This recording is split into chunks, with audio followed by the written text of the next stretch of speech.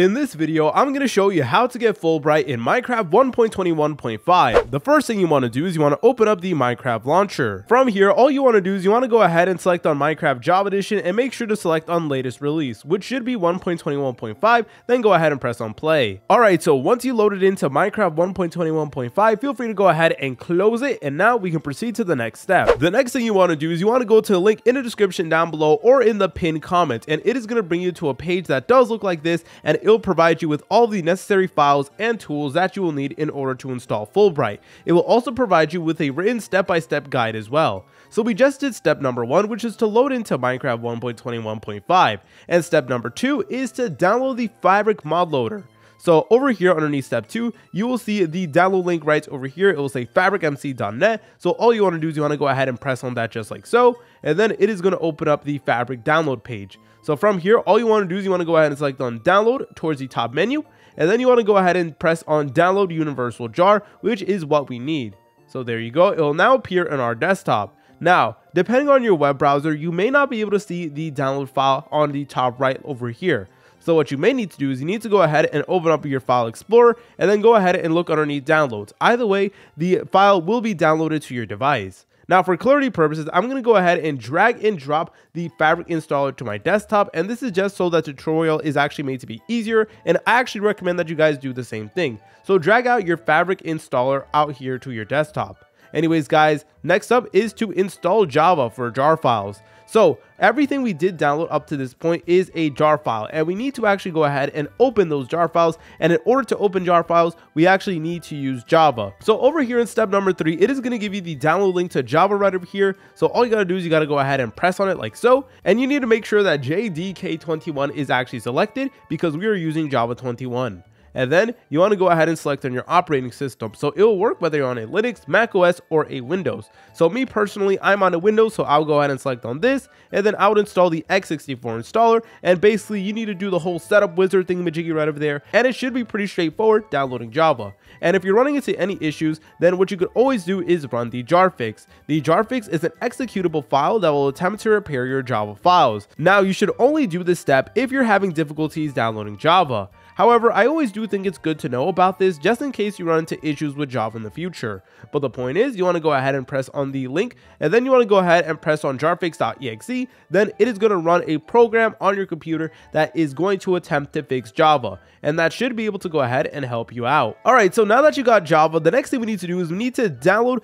the Gamma Utilis, which is actually the Fullbright mod that we're going to be using in this video. So it actually will work on Fabric. We don't even need to use Optifine, which is really great. So all you want to do is you want to go ahead and press on a download link that is underneath step number 5. So we're here at step number 5. Then we got to go ahead and press on download just like so. And then it is going to go ahead and bring us to a page that does look like this. Now from here, what we need to do is we need to go ahead and press over here where it does say versions, and make sure that version Minecraft 1.21.5 is actually selected. And you also want to make sure that underneath platforms that Fabric is actually included. So as you're able to tell, this one actually does include Fabric, and it also does include Minecraft 1.21.5. So let's just go ahead and download it like so, and just wait a little bit, and then there you go. And again, I'm going to go ahead and drag and drop the files throughout this video to my desktop just to make things a bit easier. And I recommend that you guys do the same thing. Alright guys, we can now go back to the original web page. So step number 6 is to download the Fabric API mod. So the Fabric API mod is essentially what is going to allow these mods to actually run. So yeah, it is a little bit unfortunate that you need to download multiple mods, but do not worry guys, it will be easy. So underneath step number 6, you want to go ahead and press on the link like so, and then it is going to bring you to a similar page. And over here where it says versions, you want to go ahead and look for 1.21.5, which is right over here. And then you want to go ahead and just download it just like so. And then again, go ahead and drag it and drop it to your desktop.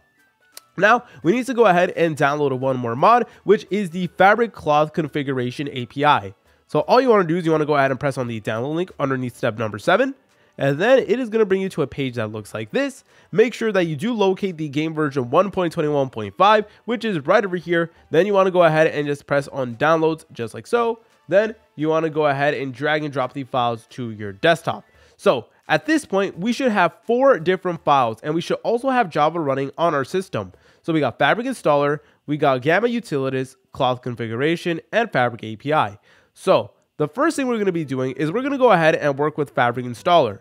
So what we're going to be doing now is we're going to go ahead and right click on it just like so. Then we're going to select on open with, and if you did download Java on your device, then you should see the option that does say Java TM Platform SE binary. And all you want to do is you want to go ahead and select on that just like so. And then a menu like this will appear. So make sure that client is selected up here. Then where it says Minecraft version, you want to go ahead and make sure 1.21 is selected. And over here in the launcher location, it is going to show you where in your device files it is going to install Fabric.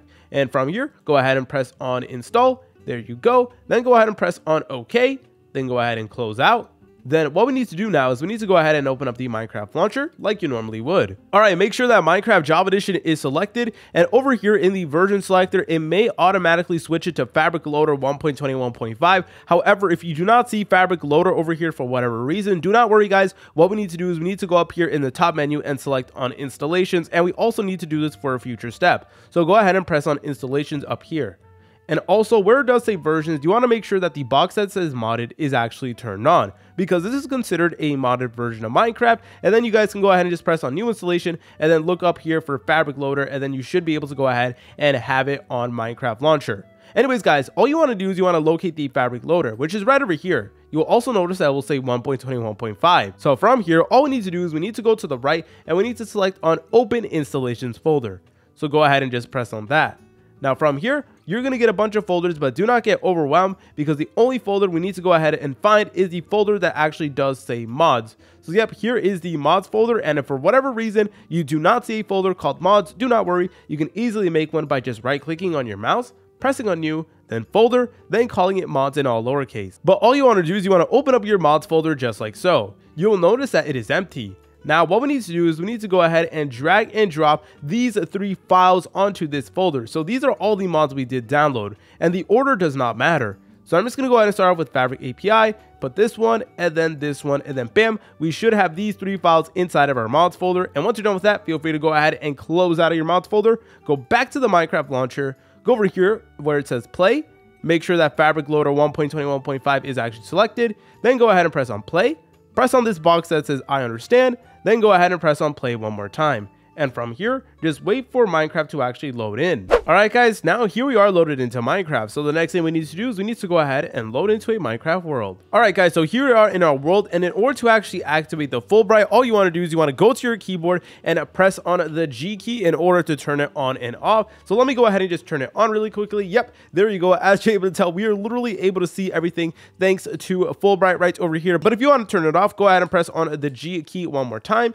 There you go. Then you can go ahead and just turn it on and off at any point in time. If you guys found this video helpful, make sure to leave a like and subscribe, as we are trying to reach 400,000 subscribers. See you later, French fries.